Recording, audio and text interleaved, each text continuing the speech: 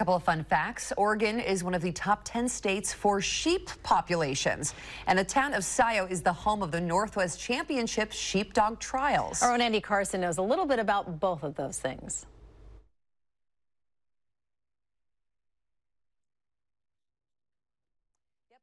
All right, I'm here with Ian, and again, I didn't put the right outfit on, but you nailed it, my friend. And we're talking sheep herding. Way!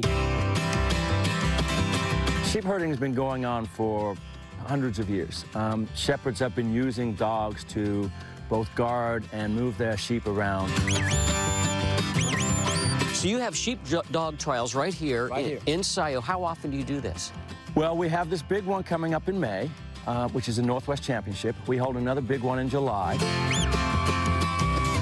It's a spectator sport as well. Especially this one in May. What you'll see is moving sheep around this field through courses, being judged on how well they do that course. So can you teach me how you work with the dogs a little bit? That's the plan. Okay. That's kind of what I do for a living now, is I teach people how to work with their dogs to do this. Now, Max is 13 years old. She's a retired, very successful competition dog. She doesn't usually work with beginners. Okay. So we're going to see if she likes you. It's like we're dating. It's not you, it's me. All you got to do is say, get back. And she'll bring the sheep. And she knows her job here is to bring those sheep to wherever I am.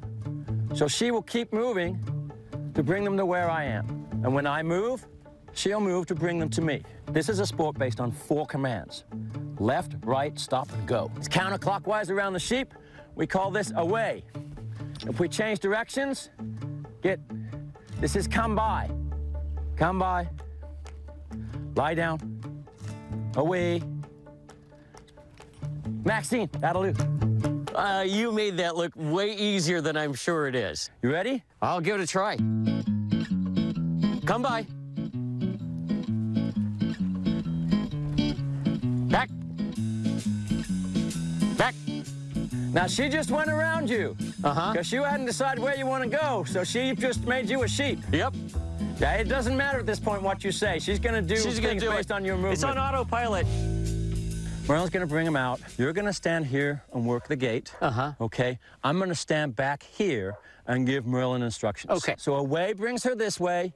Come by brings her this way. And you're going to use that to help get the sheep into the pen. Okay. So go by. Come by. Oh, come by. And away. Away. Andy, back up and say away. Away. Andy, back up, away. Away. Away. Away. Lie down. Now tell him come by. Come by. Lie down. Lie down. Back up, back up.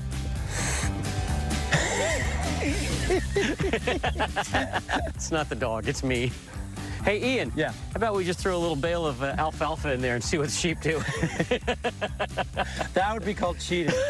That would get you disqualified. Lie down. Lie down. Not too soon, Andy. Come by. Come by. Lie down. Lie down.